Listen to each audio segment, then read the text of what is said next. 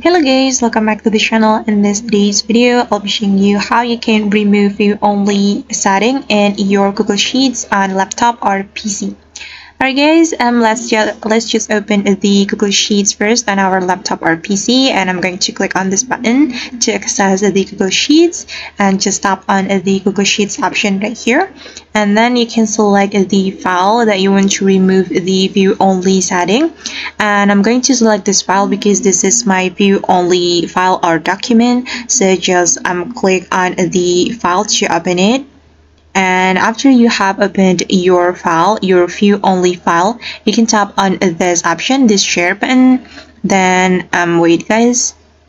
Okay, as you can see that this is my view only document, so anyone on the internet with the link can view this file.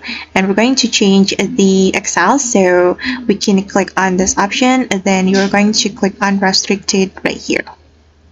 Okay, and just wait. Okay, and now the access has been updated, and now the view only mode has been removed from our Google Sheets file. And after that, we just need to click on done. Alright guys, and that's how we can remove view only setting in our Google Sheets on PC or laptop. I hope this tutorial will be helpful for you. Thank you so much for watching, and see you on the next video.